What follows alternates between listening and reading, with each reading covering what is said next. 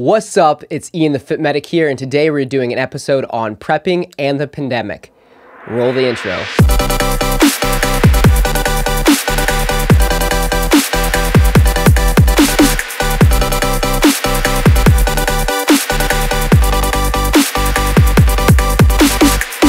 Firstly, welcome back to another video.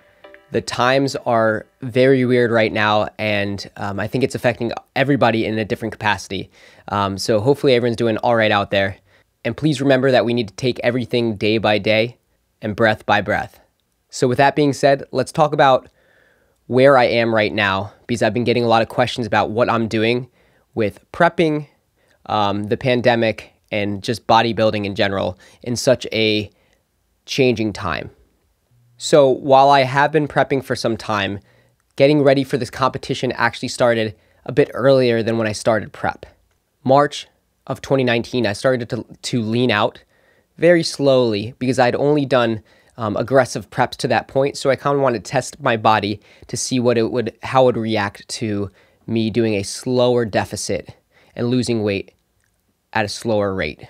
I planned a photo shoot for a goal for that lean out. And here are some photos from that photo shoot. So this was about 3 months of leaning out, slow deficit. I would get one cheat meal a week. I didn't feel very restricted at all in this lean out, which was a really nice eye opener on what I could do when I took my time a little bit more than I had been in the past. So after about 2 to 3 months of a slow lean out, it brought me to the summer. I did my photo shoot. And then I decided to sustain my weight at that point, which means I didn't stay in my deficit as aggressive. I kind of tried to maintain where my weight was. And this kept me around 142 pounds from where I was before, which was 150 plus.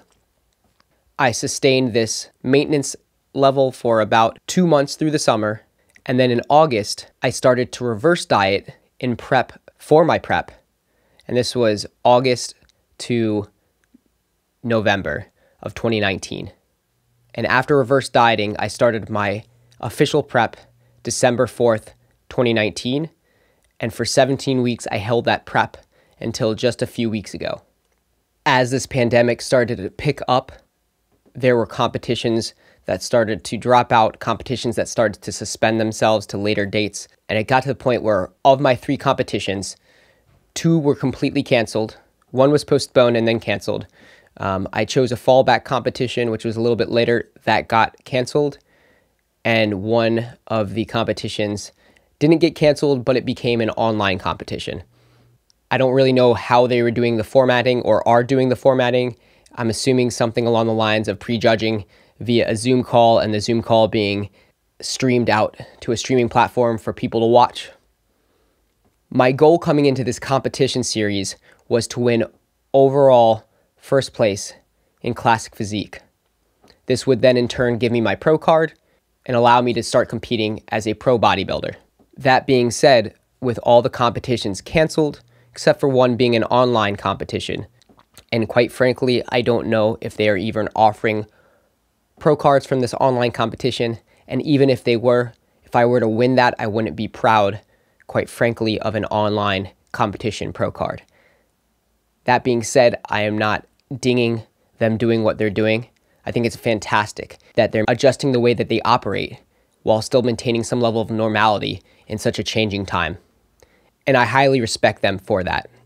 But that being said, to me, the sacrifices that I would make to stay in prep is not worth an online competition. So because of that, I decided that I was going to start reverse dieting, and am currently reverse dieting out of prep. While this is heavily disappointing for me and mentally pretty challenging to just one day decide, okay, I'm going to start reverse dieting without there being a climax of a competition and at least an attempt at my goals, this prep was not for nothing. I learned an incredible amount of invaluable information about how to prep and how to prep for my body, and as well as how I need to peak to be a freak, or freak peak as I like to call it, which is the peak week protocols that every bodybuilder has their own little variation on doing to essentially fill their muscles out, fill the vasculature out, and look the best they can for that, couple hours that they're competing. And a good peak week can be the make it or break it between first call outs, first place, and a much lower scoring. And I was very lucky that I attempted a mock peak week in my prep about 3 weeks out from where I was supposed to compete. And so I came away from a prep with not just knowledge, but also pictures. I went ahead and did a professional photo shoot with an incredible photographer. I'm gonna go ahead and post those pictures from that photo shoot. This photographer is absolutely amazing. He's based out of Baltimore. I will link his contact information in the bio, because if you're in the area and you want just an amazing wizard behind the lens, that's your man. And I'm realizing now that it's time that I put focus back into and priority back into working as a paramedic during a pandemic. Not just with 911, but I also work on a critical care team that specializes in highly infectious disease transport, in which most of our demographic right now for transports are COVID positive patients, and a lot of them are very sick. And because of that, my own health, my energy, and my own flexibility needs to be prioritized above bodybuilding right now.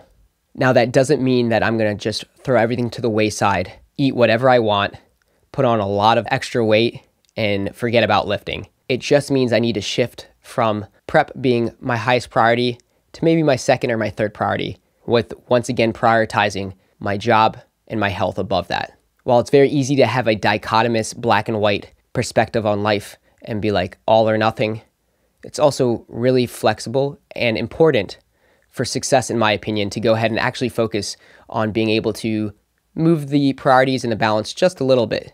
Just weigh the scale a little bit differently so that you don't lose stuff that you still care about, like bodybuilding, while prioritizing something important like health.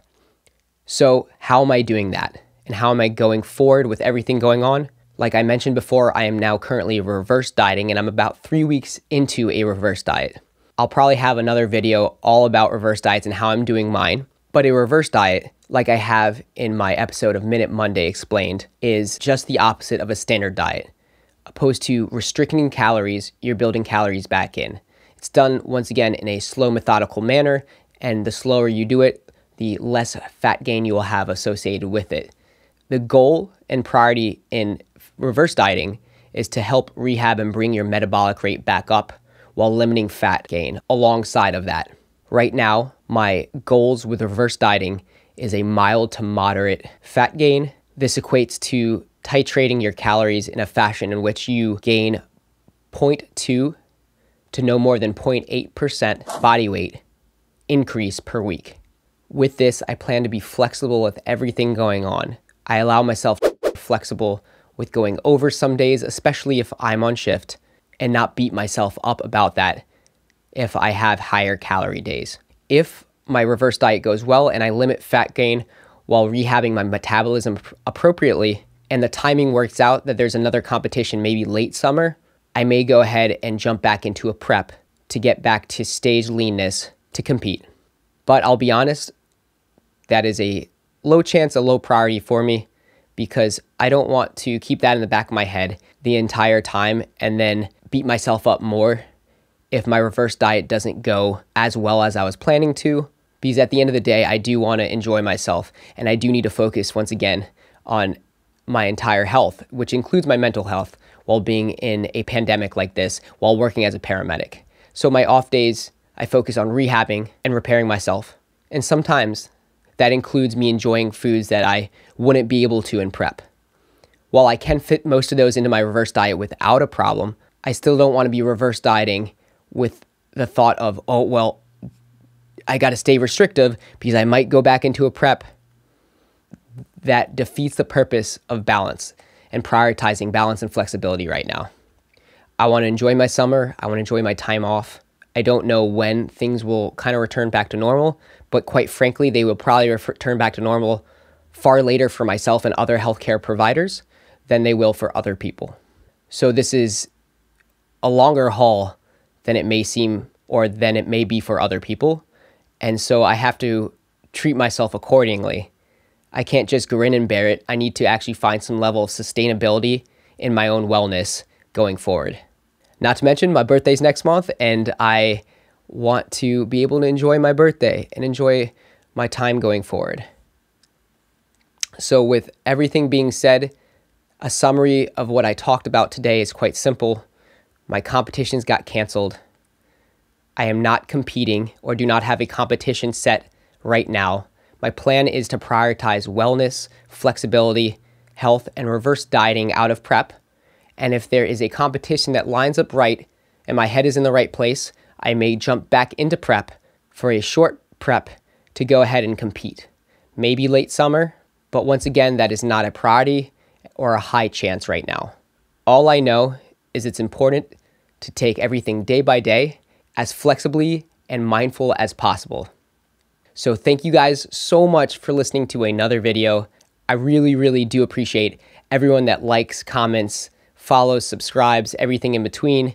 It really is so great to have a response to these videos. As a content creator, that means the world to me. So I just appreciate everyone that chimes in, everyone that views the videos or texts me directly, messages me directly about stuff they saw in my videos. I really do appreciate it. And with that being said, I will see you on the next one. Stay safe.